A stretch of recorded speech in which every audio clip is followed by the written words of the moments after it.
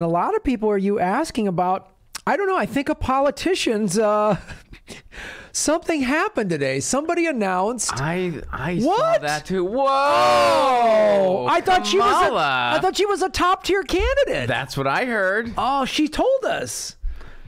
Man, I was like, goodbye, Kamala. It's been nice. Hope you find your Wait. I don't hope she finds her paradise, because her paradise would involve throwing a lot of people in jail. So do not find your paradise, Kamala Harris. Using prison labor. That's what I do. Oh, man, 120,000 people of color behind bars. Bow, bow, bow.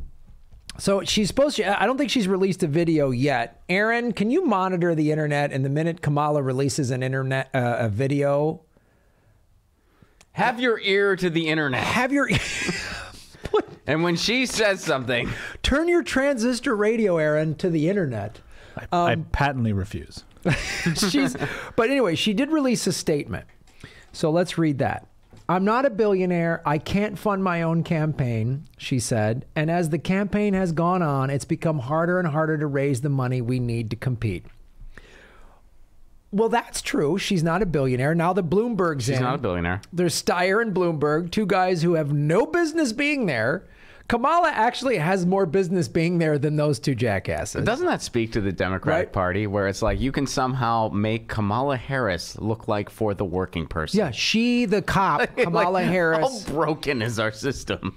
It was so great. So I got a text from a comedian friend of mine. I think he wants to remain anonymous on this, but this is his joke. He goes, so now does she have to give the money back to Steve Mnuchin that donated to her various campaigns? So she's complaining she's not a billionaire. She can't fund her own campaign. Well, Bernie Sanders isn't a billionaire. How is he funding his? Oh, that's right. He's got policies and platforms that resonate with masses of people. And they're all volunteering and giving. And the average donation is about $18 this year, right? Oh, and he's actually gotten more individual donors and more donation dollars than he did at this point in the campaign 4 years ago. That's correct. Weird. And they're knocking on more doors in Nevada than like the previous years. Yeah, because they've already knocked on 100,000 doors. They know how insignificant it is, right? And every time Bernie goes in the polls, it's like we always hear about Pete Buttigieg is in a strong fourth place. And now that Kamala drops out, the mainstream media is not going to say, oh, Bernie, this is his election to win now. They're going to go, she's going to make a fantastic VP. They're already saying it. They're already saying it. She's going to make a fantastic VP. Now, let me ask you this, because I felt this way, and I still do. Do you think she was, and I could be wrong, do you think she was kind of the establishment's anointed one initially? Oh, yes. You do too? Okay. See, I totally thought she was, and I'm like, okay, she didn't stick the first time. No, I predicted she was going to get another cycle.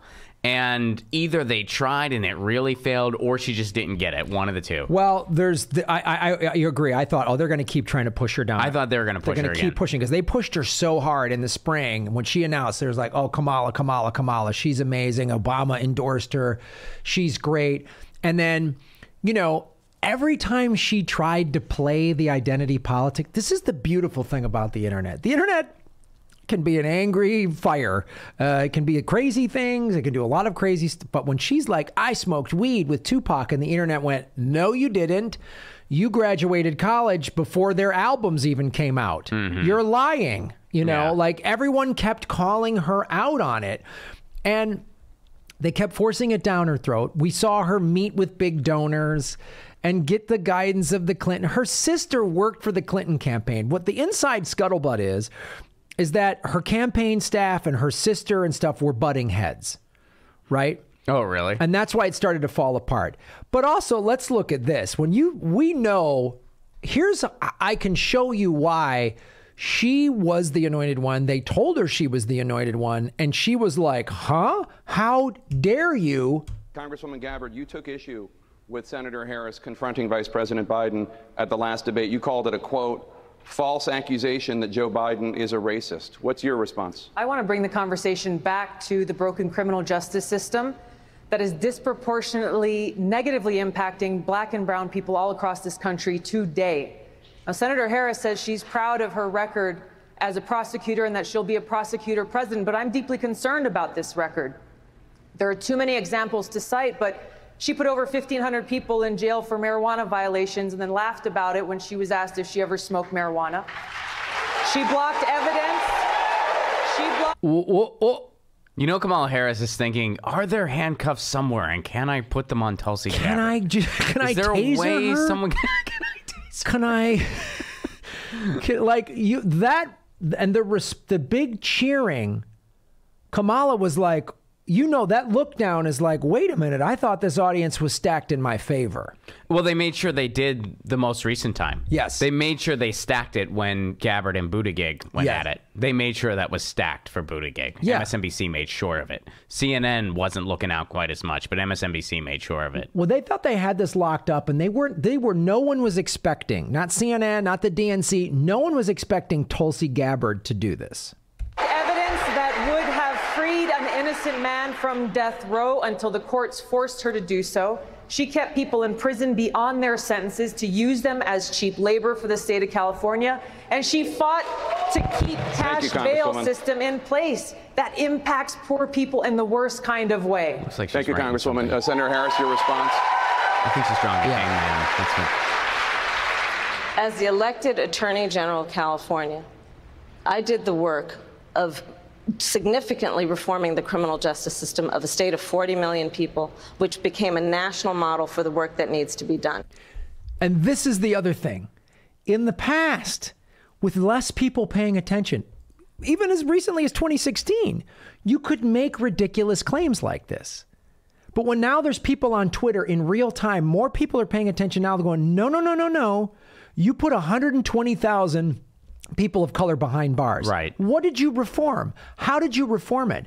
And what I see is people of color on Twitter going, no, I call bullshit, Kamala. And they did it in real time, and they've been doing it for months. Prior to this, when she announced... They did it, yeah, I was going to say, they did it when she announced. When she announced. There were tons of people going at her, and it was all kinds of people, but a lot of people of color, a lot of black people, a lot of, like, everything. People were just like, no. No. No, we know what you really are. Yeah. And so when she's saying this, everyone in real time, I remember, because I was, as I've done for every debate, as you've done, I was live tweeting, and I just saw Twitter explode when she said this right here. And I am proud of that work. And I am proud of making a decision to not just give fancy speeches or be in a legislative body and give speeches on the floor, but actually doing the work of being in the position to use the power that I had to reform a system that is badly in need of reform. That is why we created initiatives that were about reentering former offenders and getting them counseling. It is why, and because I know that criminal justice system is so broken, that I am an advocate for what we need to do to not only decriminalize, but legalize marijuana in the United States. I want to bring Congresswoman Gabbard back in. Your response, The bottom line is, Senator Harris, when you are in a position to make a difference and an impact in these people's lives, you did not. And worse yet, in the case of those who are on death row, innocent people, you actually blocked evidence from being revealed that would have freed them until you were forced to do so. There is no excuse for that. And the people who suffered under your reign as prosecutor, you owe them an apology.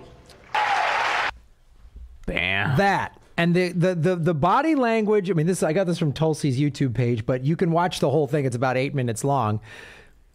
That Kamala going, that body language, she's just like, this was not supposed to happen. I didn't think we had this all planned out. Like, right. Whoa, you're not supposed to call me on my actual bullshit. I'm supposed to just give platitudes and dumb Americans just snatch it up because of identity politics. Well, clearly the moderators didn't want it to happen because they asked Tulsi Gabbard a totally different question. And it was like a substanceless baiting question. Yeah.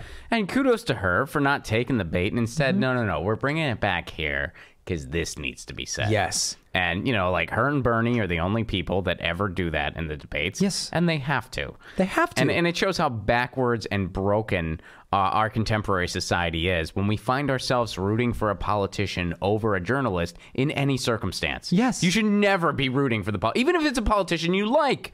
You should be rooting for the journalist to talk to them on some of the things they're not as strong on or some of the things they need to be pushed on. You should never be rooting for the politician, but yet every debate. That's a great question. If a journalist just asked Bernie, hey, Bernie, you voted against the war in Iraq. You're against this invasion in Iran, but you voted for these handful of wars. Can you explain that? Can you explain it? Can you explain that? I want to see that question asked of Bernie. Sure. Not the sandbagging nonsense they give him, but they're not going to ask him that because CNN and MSNBC, as is Fox and ABC, they get money from the war machine, so they can't take the slightest anti-war stance. Right. And the other thing, again, they ask Kamala softball questions. They sandbag Tulsi, and good for Tulsi for calling her out on this, because here's one thing I have yet to see this video on any sort of rotation anywhere. I haven't seen this question asked. But the thing that's beautiful about this election, more people are paying attention. Yeah. So while the corporate media won't show this upcoming video that I'm going to show, we're aware of it because we work in independent media. Okay, so I say with all love and warmth that part of the concern also for people who are progressive thinking and liberal minded, or just progressive thinking in terms of just fix it, is that we all have these posters in our closet that... Don't say we. You don't have one of these posters, Kamala. You don't have this poster in your closet, okay? You got handcuffs and orange jumpsuits to give to your labor. Is attached to a stick that we sometimes will card out when we're talking about criminal justice policy and those statistics that you first heard when we opened it up, incarceration. And we run around with these signs, build more schools, less jails. Build more schools, less jails. And we walk around everywhere, build more schools, we protest, build more schools, less jails. Put money into education, not prisons. There's a fundamental problem with that approach, in my opinion. Nope, there's not. No, there isn't. There isn't a fundamental approach. There's totally not. There's a fundamental approach. There's a fundamental problem with you. There's a fundamental problem that we live in a country where there are for-profit prisons. That is the fundamental problem. That's the fundamental problem. That's the fundamental problem. That's not legal in other places. Yes. But no, it gets more offensive. And it's this. I agree with that conceptually. But you have not addressed the reason I have 3 padlocks on my front door. No, they just addressed it. The fact that if we had more schools, you wouldn't need 3 padlocks on your front door. Yeah. If we had a criminal justice system that actually reformed people rather than had criminal colleges, if we had education, if we had health care, if we had free college tuition, how many people would need to be criminals? How many deadbolts would you need? But she would never want to make that connection. I mean, you can just see her moving the goalposts in real time if you look close enough. Yeah, that's what she's doing. That's it. Is she done? Yeah. Oh, good. Yeah, she is done. And she is done. She's so done. I'm so glad that this neoliberal corporate pro-private prison, pro-banking, pro-corporate establishment, pro-war machine candidate is gone. Yeah. Get out. Yeah. Now we just got some more.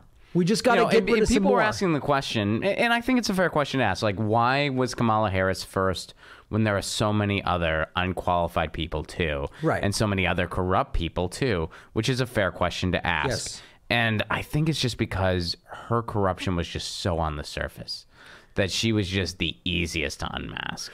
Yeah, and the thing is because she was so outspoken, and this is the thing that has bitten the Democrats in the ass going back to the 90s, the tough on crime. Mm-hmm. You can't sit there and go, oh my God, what Trump is doing at the border is so awful when you've done similar crap. You can't sit there and say he's putting families in cages, which is awful. What is happening at the border is horrifying. But these cages, who built them? They were built under the Obama administration. It was the Biden crime bill that was ratified by President Clinton, which has put hundreds of thousands of people, mainly of color, behind bars. Oh, he had his role in the Patriot Act, too. Yeah. I think for him, I think the only reason, because Biden definitely has as much on the surface. Well, actually, I take that back. He has more on the surface than Kamala Harris. What he has that she doesn't have is that Obama bromance. Yes. They're able to draw that, too. They're all, well, he was Obama's guy. Right. Once he can't coast on that anymore, I think he's next. And I think Buttigieg's starting to get unmasked, too. I hope. Yeah, Buttigieg started to get unmasked. The Onion put that article out about Pete Buttigieg just found out that there's actual black voters. The Onion. Oh my God, the Onion is so They have perfect. been nailing it a lot recently. They're like the most trusted name in news. Yeah. I mean, for real. Pretty much. The Kamala thing, though, this is so amazing. This is what's starting to give me hope. The last 2 months, I've really started because yes, the DNC is trying to cheat. Exactly. But this is when you know you can beat an opponent. When they are using the exact same way they beat you last time and you've made adjustments and they haven't. This is when you know you can beat them. And it's also evident that, like you said, and like we've both said, more people are paying attention. Because, I mean, Tulsi Gabbard dunking on her repeatedly definitely played a huge role in sinking her campaign. Was it the only thing? It wasn't the only thing, No. but it played a huge role. Well, there's this combination of things that are slowly giving me hope.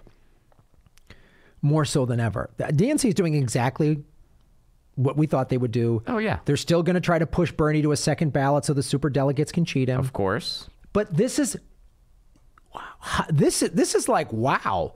This isn't like Jay Inslee dropping out or one of the other, like, you know, Andrew Yang or somebody. This was the chosen one. I mean, she was the chosen one. Yeah. I'm convinced of that. And she just did not stick at all because of her own corruption that people weren't just turning a blind eye to. Yeah. You know, because, I mean, she actually had, I mean, strictly speaking from an objective observational standpoint, she had a couple good appearances in the debates early on. Yeah. Then, you know, Tulsi handed her a lunch. Well, when she called never out, recovered.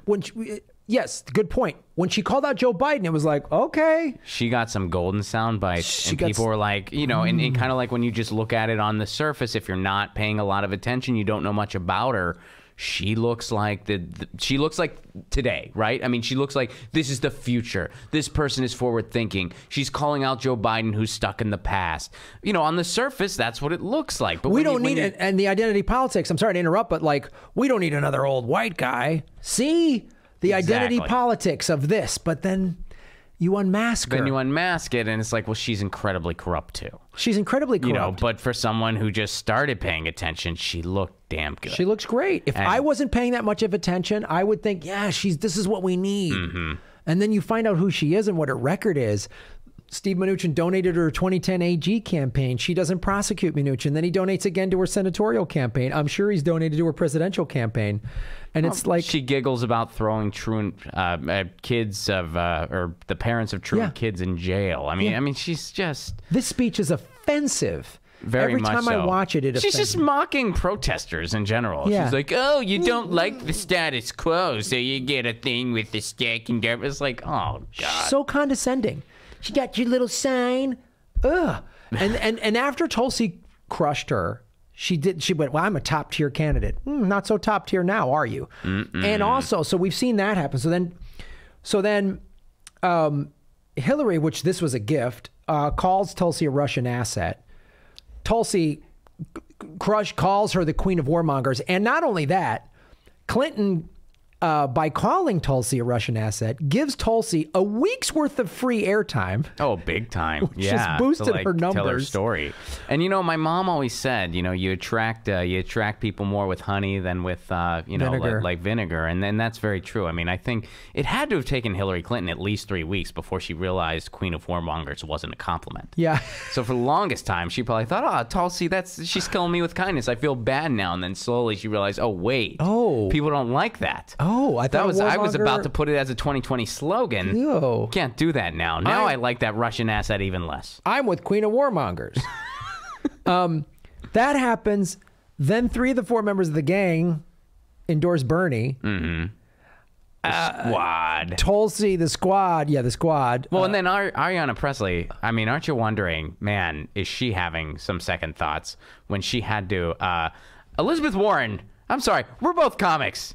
If you can't handle a heckler, you can't lead a country. No. I'm sorry. If you can't handle a heckler, you cannot lead a country. You cannot solve climate change or have any part in it. I'm sorry. She could. How are you going to be the leader of the party? She just stood there. What are you going to do? She just stood there, and then Ariana Presley had to bail her out. Bail her out. How are you? And Steph Zamorano brought this up when we talked about it on the Jimmy Dore show. Is Liz Warren going to bring Presley to the debates versus Trump? Right?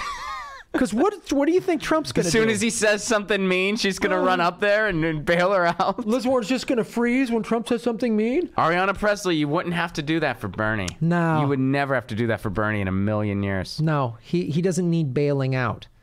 So it's good. You know, I thought more of the smaller candidates would start dropping out, but this is huge. The thing you got to wonder, be careful of some Clinton orchestration. Warren drops out next, Biden drops out, and then Hillary goes, someone's got to lead us. Be careful, man. That's the kind of insanity that she and her husband have.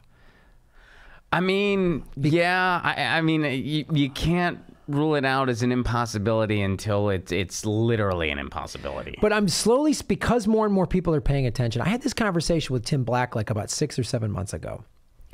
And he said this, and he kind of planted this seed in my head. He goes, Graham, more people are paying attention than they were 4 years ago. And we're seeing it. More people are paying attention. Her getting unmasked, Pete getting unmasked, Robert Francis O'Rourke getting unmasked.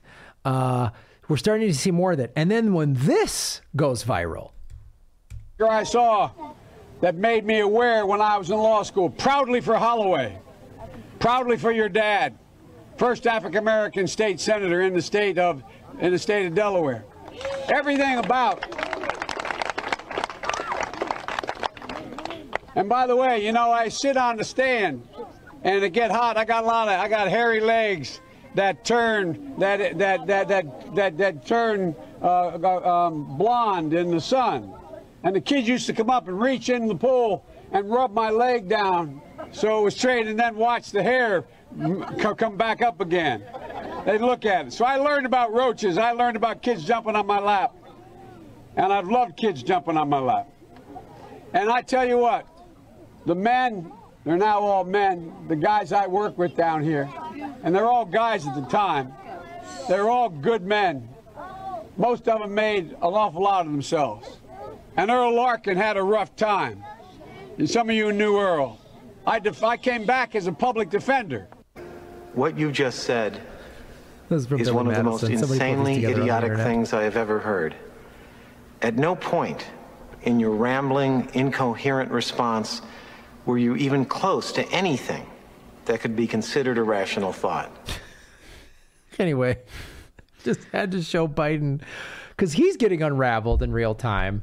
Like literally and figuratively. Literally, I mean, I think next time you do a political vigilante game show, you need to have a new segment, Joe Biden's speech or shitty beat poetry, and see if people can differentiate it. Now, by the way, some people were like, I tweeted that, and people were like, come on, Ron, the beat. And I'm actually a fan of the beat generation. I did say shitty beat poetry. Right. Not the good stuff, the shitty stuff.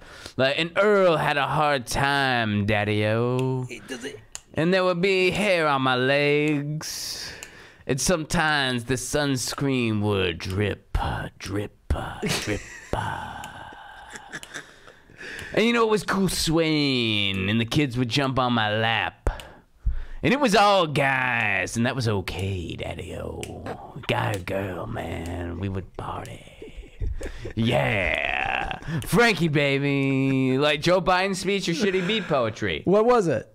That was a little bit of both. What was it? What was it? That was... Oh, but yeah, he's wow. It's there's another thing I want. Who's inspired by that? Who's inspired by that? Like who's inspired by him saying malarkey? Who's inspired by the term malarkey? No malarkey is a gateway drug to shitty politics. Did you know that? That's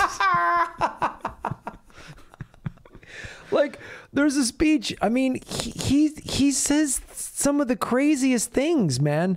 He said, what did he say in, God, what did he say in 2008 about, about black men? The thing about condoms and stuff? Yeah. Is that what you're referring to? Oh, yeah. I don't remember the exact quote, but yeah, I think I saw that a while back. Even back then, he had a bunch of just ridiculous gaffes, but he was just so kind of under the radar and such, you know, like Obama picked him and then it was like, oh, he's friendly Joe or whatever.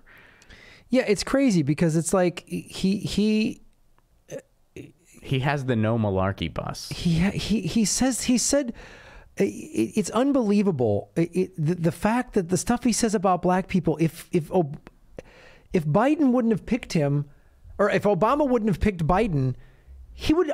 That's the only reason he's allowed to get away with any of this. And the slides, all the Joe Biden sniffing people's hair stuff, and then he puts his arm around that girl. I love kids jumping in my lap. He's out of his mind. Well, my buddy Lenny Shelton has a really, really good joke. He's just like, dude, I believe Joe Biden is at least somewhat racist because his entire campaign is, I have a black friend. Right. That's what my buddy Lenny says, and it's so true and so funny. But yeah, his campaign knows this.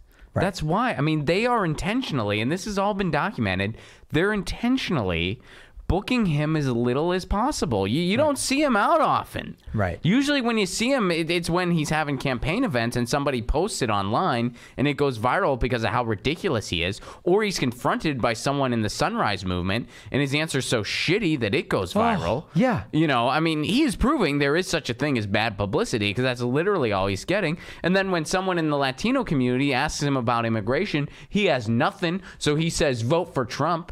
Pretty much says, hey, I'm done.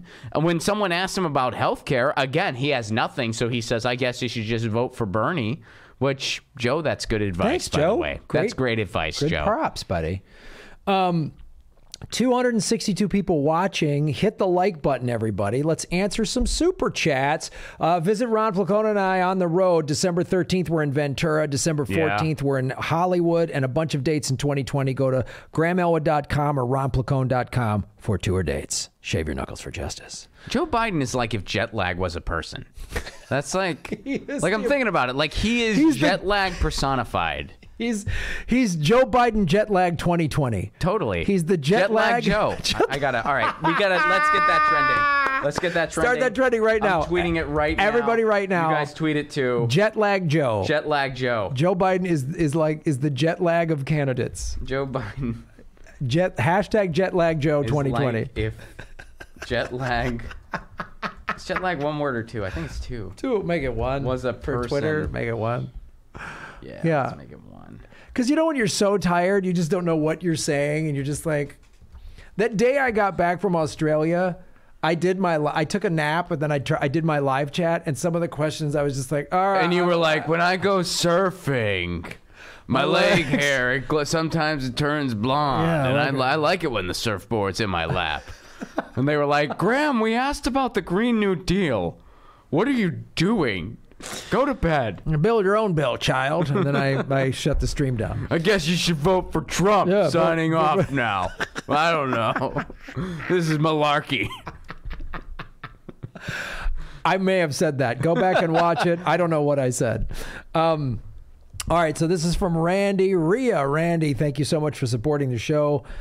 Please tell me you both saw the clip of Joe Biden talking about having hairy legs, how he would get swimming pools, kids rub his hairy legs till they turn blonde, and how he, of course. That must be old. We read your mind. We read your mind, Randy. I knew someone was going to ask me this. The hair will be blonde, and now I get roaches. Did he mean roaches like pot, or did he mean like literal roaches? Roaches. Like bugs. So they crawled around too while he was lifeguarding? Yeah. What a freaking weirdo. It was like a William S. Burroughs short story. That's what that was. That's what that was. If you read Naked Lunch or listen to a Joe Biden speech, you learn the same amount of information. They make the same amount of sense. You'll be way more entertained by Naked Lunch. Yeah, if you want to know Joe Biden's policy, just read Naked Lunch. Read Naked Lunch. And that'll make sense. Yeah, and it's also time-stamped in the same way. Yeah. It's also... So Joe Biden that's the era Joe Biden is living in. Right. Where he's going to push for tax breaks for mugwump jizz. That's a Naked Lunch reference. Boom. Who's the actor who played him in the movie? Peter Weller. Peter Weller. Thank you so much. Who could probably play Joe Biden pretty well. Peter Weller would be he's my choice for the Joe Biden story. We got to write this. The Jet Lag Joe. That's the name of the movie. Jet Lag Joe. How malarkey movie. The no malarkey bus makes John McCain look middle-aged. Like he had the Straight Talk Express. Yeah, this makes John McCain look like a young hipster. Malarkey. Holy. Yeah, that by comparison, that's like John McCain is like on a scooter with a vape pen and a man bun. That's the equivalent. The campaign was just like, get off my lawn isn't original enough. We got to go, let's do no malarkey and let's not let him talk often. Someone's asking him a question. Somebody get over there. Wave your hands or something. I think what this campaign should do, and if anyone from his campaign is watching, release a press statement saying Joe Biden is stepping out. He's done. He's stepping down. And then just have Biden give don't tell Joe that he's out. Just have him walk, just bring him into rooms with people. And Joe, this is a big fundraiser.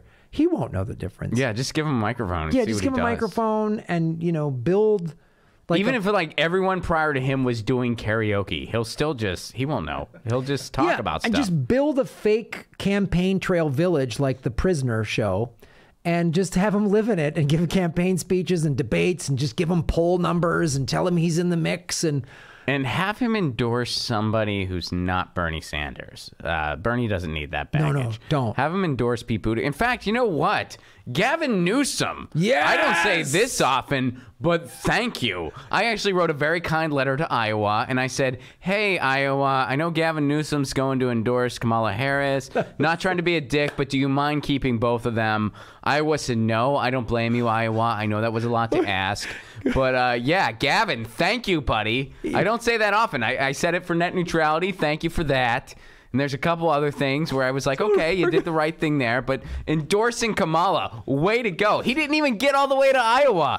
If he was driving to Iowa, he wouldn't have got there in time.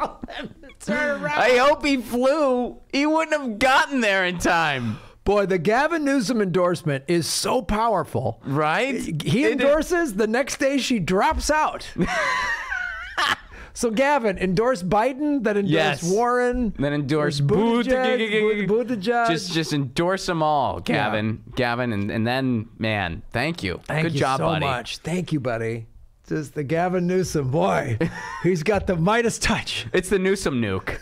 That's what it is to a campaign. Oh man, we gotta. Yeah, all right, that's got a trend too.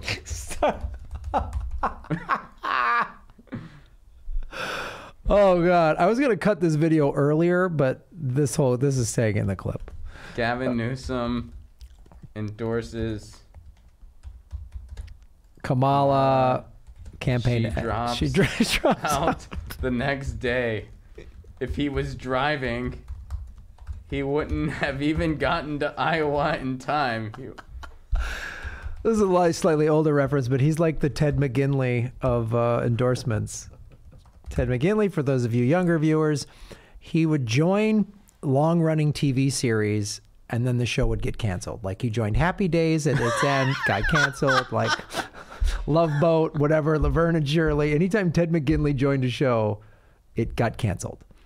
And he's a tall, good-looking guy, just Henry like Winkler got all the lines, and then the show just got canceled. Yeah, the term "jump the shark." Yeah, that was the Ted McGinley. That was the last season of Happy Days where Ted McGinley joined the show. That was the last season when that happened? I believe so. Or second to last. Yeah, right in there. Because like eventually it just became the Fonzie show. I remember that. Like it just became like Ralphie was, or not, who was the main guy? Richie. He left. Richie pretty much left. He was gone. He was doing other stuff. Started making movies. Yeah. And then Ralph and the other, Potsy? Was that the other dude? Yeah. So the three of them were gone. The sister was gone, and it was just the Fonzie show. And it was like, all right. Joni Loves Chachi was the spinoff, and then they brought in Ted McGinley. He's a tall, good-looking guy, and he's the Gavin Newsom of TV. Well, Gavin Newsom is the Ted McGinley of politics. Yeah, we'll go with that. I like that better.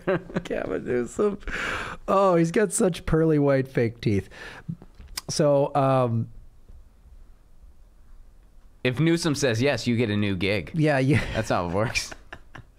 Like and subscribe and share these videos out there, and make sure you hit the subscribe button. They're unsubscribing people, and hit the bell notification. Let's go to some more super chats. 276 people watching. Balthazar228. Thank you, Balthazar. Unfortunately, most of hashtag KHive will go to Peter Mames, Bourgeoisie's Cult of Senior Citizens aerobics instructors. Finger S. King Bad, Joe Warren T is void, or Corey's not in the White House. Yeah. Who's next? Like, who do you think drops out next? Should we have a pool? Oh, yeah, we should totally have a pool. Yeah. Let's make it like a March Madness type thing. I think it might be Joe. Well, I mean, if we're being literal, it's going to be someone like Delaney, or it's going to be like a no-name. It's going to be one of them. Okay, aside from obviously the obvious no-namey people that are just like, of the like 6 main people left, 7, 8 people left. Who was on the stage for there's 10 people on the stage for the last one? Yeah, and there's like 6 who have made it so far. Well, I think Steyer or whatever, he's just doing a stunt. Of course. Like, it's just a ridiculous stunt. So is Bloomberg. Well, Bloomberg's just trying to get, his ties to Trump and Epstein not discussed. So he's just running this ridiculous presidential thing. And they're both probably a little bored. I mean, you know, all that money, what are you going to do with it? What are you going to do? Just going to... Epstein's Island is shut down, so there's not much more for you to do. So I would say Yang might be next, but his supporters really just came to his aid big time. So I think he's going to try. So he's just getting more grassroots donations? Yeah, yeah. He's got his following, and then they're showing up for him. So I think he's got to stick it out as long as he can for them, and I think he would, or he will. I don't know, man. Maybe it's going to be one of the billionaires next, I think. Because they're just going to realize how stupid this is, or they're just going to move on to other things, or they're just going to, I think it'll be I think it'll be Bloomberg next. He just got in. That's my guess. I know. Good. I know, but I think he's going to be next. Because I mean, Buttigieg still has a ton of donor support behind him. Well, yeah, he's got and some of it's coming from Hollywood. He's Silicon got Valley. Facebook. He's got Silicon Valley. He's got probably deeper ties we don't even know about. Yeah, CIA. And he does have some people who honestly were fooled by him. There are some people who are fooled by this guy. I think the fooled by him are starting to thin out because what's happening on social media, him being called out, that article that we did last week about Pete Buttigieg's alliance and MF, that called him out. The Onion thing that has been thousands and thousands of retweets and likes on this Onion article.